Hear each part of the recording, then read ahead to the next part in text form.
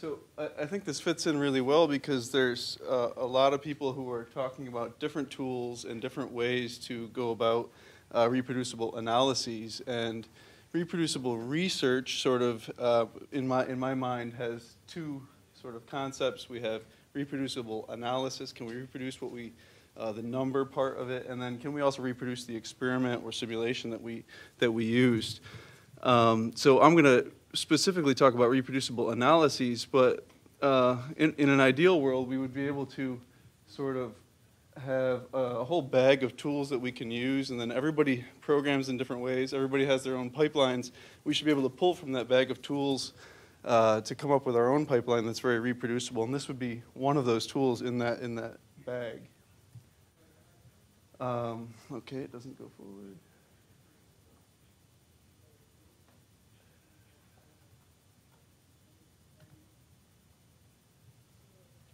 Okay, so I'm just going to talk a little bit about reproducible research in general, and some of the motivations behind why we really do need to improve the way many of us do science.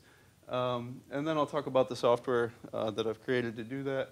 A couple of examples, some different analyses that we can do with this software, some of the different capabilities, and then some of the future improvements and future directions, because there really is a lot of work that still needs to be done. Like any software project, once you start there, I mean, just the world opens right up and there's all kinds of different things.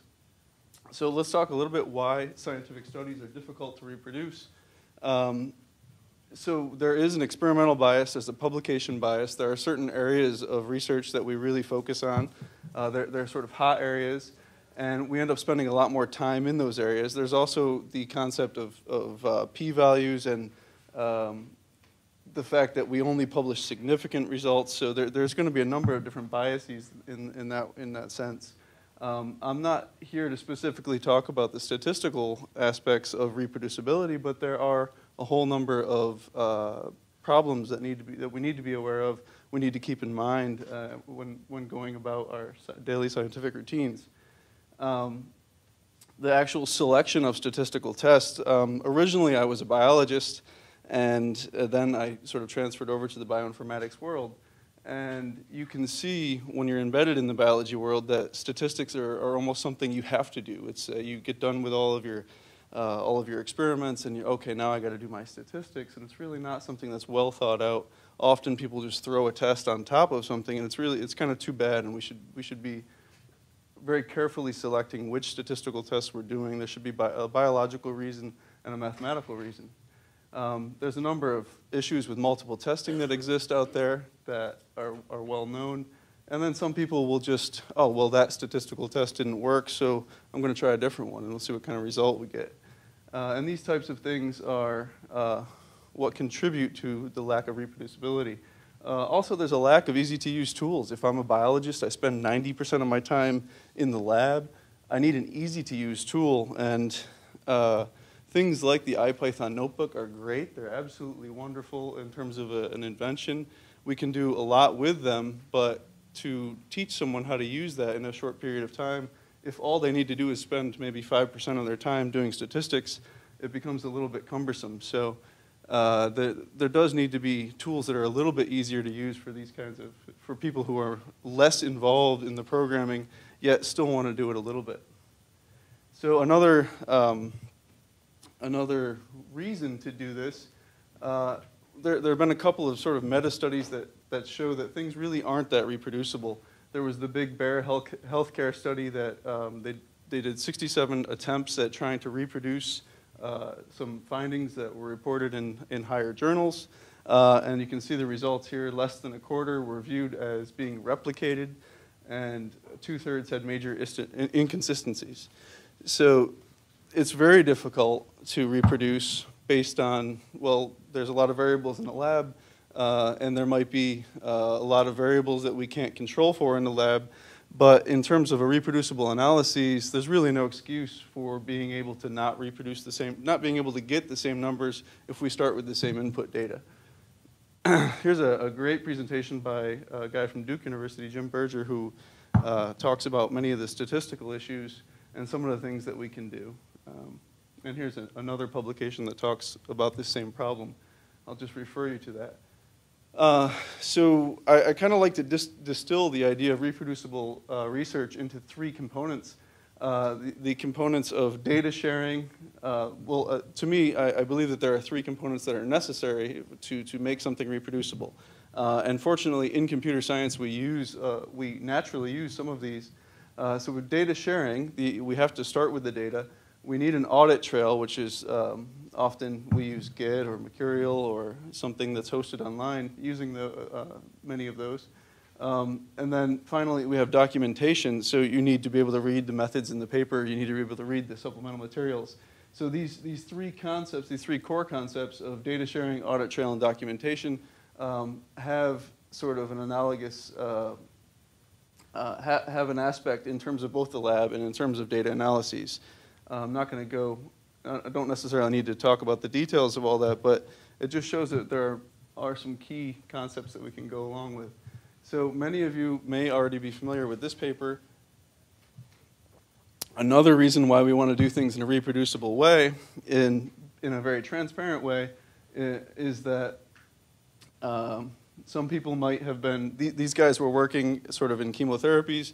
They were using some machine learning type approaches to try to determine which chemotherapy is going to work the best. And they had come up with some very promising information. They published it in a few journals. They got some clinical trials rolling. And then some folks at sorry, was it MD Anderson? I believe it was MD Anderson. Yeah. Yeah, they were looking at it, and they decided, they actually found out that many of the reported findings were false. This paper was retracted. This individual is no longer, the lead author is no longer in science. So we have, in addition to just doing poor work, we also have more serious repercussions from doing things that are not reproducible. Yeah. Even more serious. So it's extremely important. And transparency, even if we're doing something wrong, if you're being transparent about it, we can use the community to sort of help us along. If we choose the wrong statistical test or there's a mistake in our data somewhere, the community can help us with that if we're transparent and we provide our data and we provide our code. So this is just a little bit more, I mentioned before, the over-reliance on p-values, the issues that are associated with multiple testing. Why do we want to do this? In the end, we want to promote good practices. That's one of the big things. And for me, a big goal would be something like, at the end of papers now, we have the author contribution sections. A few years ago, it was a big issue of gift authors and different things. Maybe someday we could see at the end of papers a reproducible research section where you go through and you say, this is where I deposited my data. This is where I put, this is my IPython notebook right here. Here's the link, and so on. Maybe by applying pressure not just at the developmental end of things, but applying pressure through the journals, we could also make some progress. These are ultimate goals, potentially. So the editor that I'm proposing is really not aimed at people, but most of this audience, in fact, is probably far more technically savvy than are needed for this kind of editor. This is a very simple editor. If you know how to use Emacs, then you're far and away, you're well beyond what kind of the types of things that this can do. But the reason, there was a couple of reasons for doing this editor, because there was not a cross-platform editor that could do multiple languages. That if I was teaching some students different statistics or just simple programming, everybody had different editors. We had a major issue with this. I wanted to go back and forth between R and Python within the same class. It was hard to do. So those were the motivations for actually developing this. So this is written in Python, the entire editor.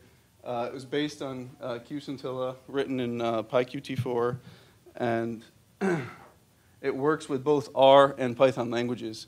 We heard a talk earlier today that says we want to limit the number of features. I could have tried to include arbitrary languages, anything that the shell could sort of interpret, but I figured just to start with R and Python would be a good way to keep the bugs down and to keep me focused, because I was the only one working on this.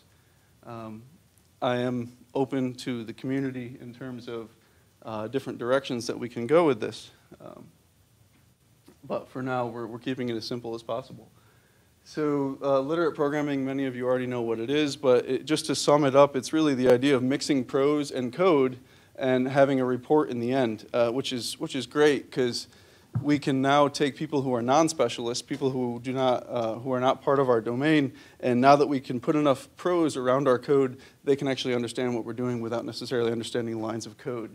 And that's really what this is about, is trying to be able to also not just give someone a bunch of code that they can run with just a run.py, but also that they can understand what's going on in the step-by-step basis. These formats should be attractive. We live in a modern age with all kinds of nice technologies that we can use. We should be able to produce PDF, HTML presentations, and just about anything that we would need that people would necessarily want to consume in an output form. These things need to be free and available to everyone for it to be reproducible. If I'm a reviewer on a paper and someone has provided me with supplemental information and all I have to do is run it through this program, it should be free, it should be easy to use. And documentation, we've alluded to it a few times earlier today, that documentation is hugely important. So this is sort of, this summarizes how lpEdit works. You choose an input language, either R or Python. There are some trick ways to sort of mix the two together within a given report, but we'll keep it simple. And from there, you can use REST markup, which everyone is actually very familiar with. You can also use a NoWeb, or you can use, this is an RNW, which is the Sweeve engine. And you can use Sweeve directly from R in the same way that you would do. And you can produce LaTeX. You can produce a LaTeX project or a Sphinx project. And from these projects, you can produce PDF output or HTML output. So this presentation was actually written using lpEdit. And if there are spelling mistakes, it's because I haven't implemented my spell checker yet. So this is basically just a very quick line just to show that it's working. And it works in very simple things. We can import lpEdit. We can say hello Python and so on. And this is what we need to do inside of a Beamer document. In order to make it work, you have to use the fragile syntax. This is unfortunately not ideal.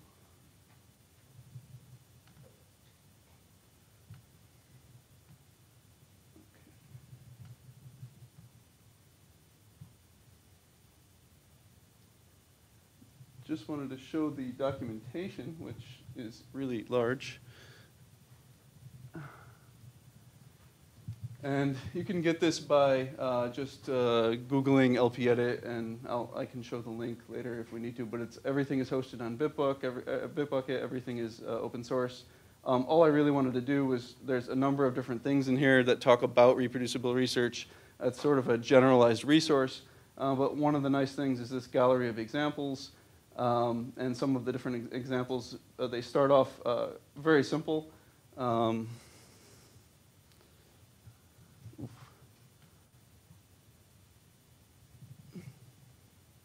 They start off very simple. This is just a very simple LaTeX document. All we're doing is the same thing as the Sweeve syntax. We use the brackets to enclose what the code chunk is, and then we have the code, and we use an ampersand here to delimitate the end. And that's it. Everything else we do, we keep exactly the same. We write LaTeX documents as we would normally. We just embed arbitrary code using these two lines here. So the idea was to keep people focused on writing the actual reports and coding rather than doing anything else. And so very little would actually need to be known about the software itself. The only other thing, there is a command called include, which allows you to carry different files along with your project. So this is a little bit more complicated example, Bayesian linear regression. It's using Sphinx. Everything looks really nice. You can sort of embed images. There's tables, and this is actually one of the examples from the documentation, so you're welcome to download it and run it. You will have to install JAGs in order to make it work.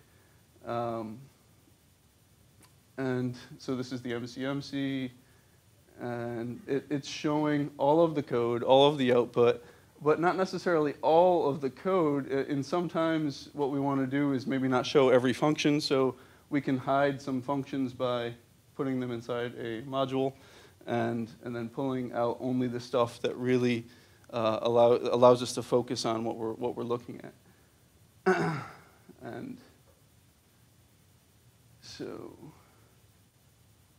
I also have this is the supplement that I'm not going to have a lot of time to talk about, but I did, I showed that this software works with a very large and more complicated pipeline doing RNA-seq.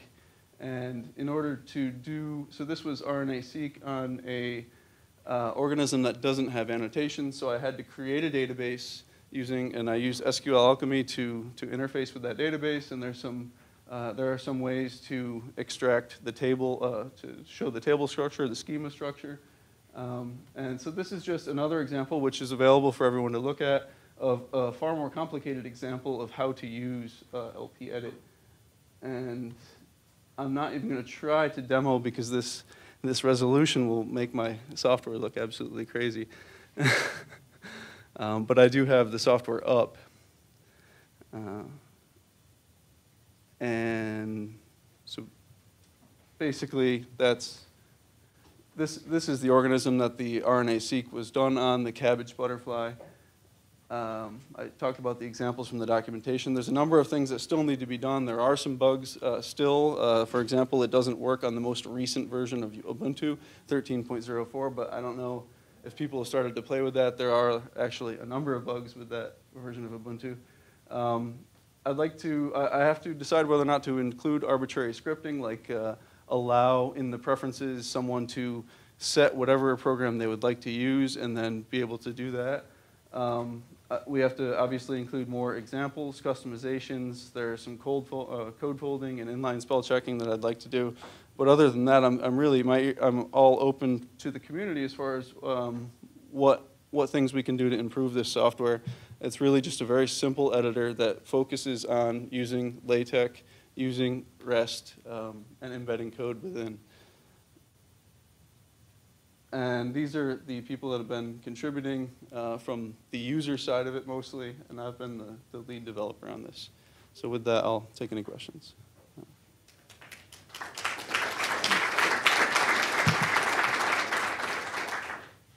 We got 5 minutes for questions.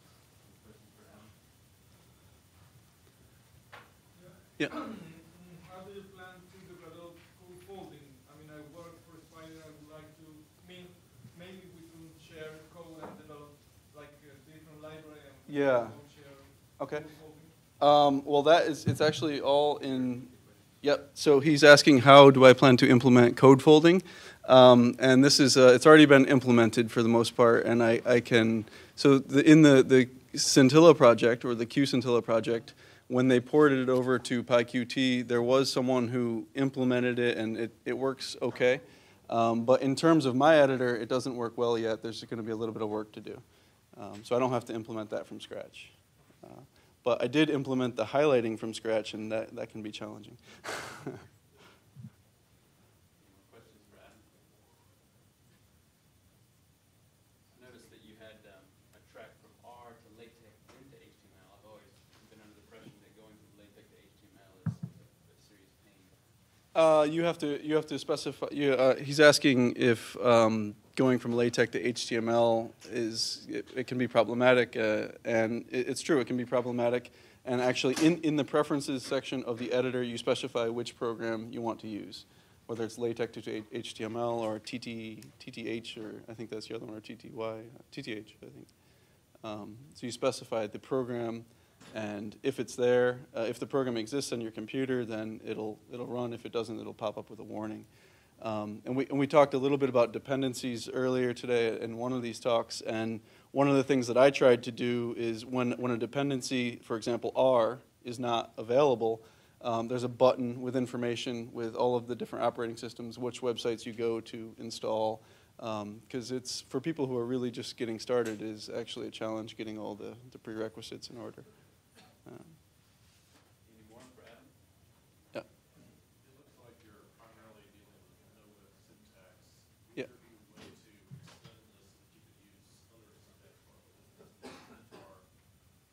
Yes.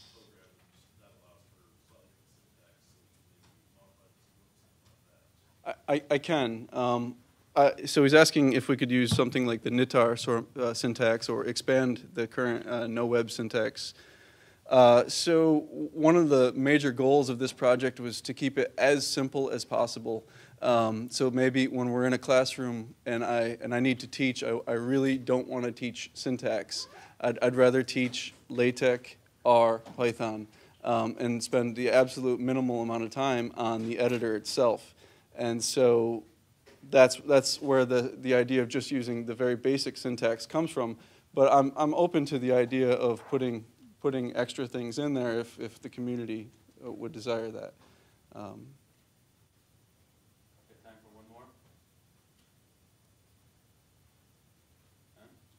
Okay, we'll give Adam a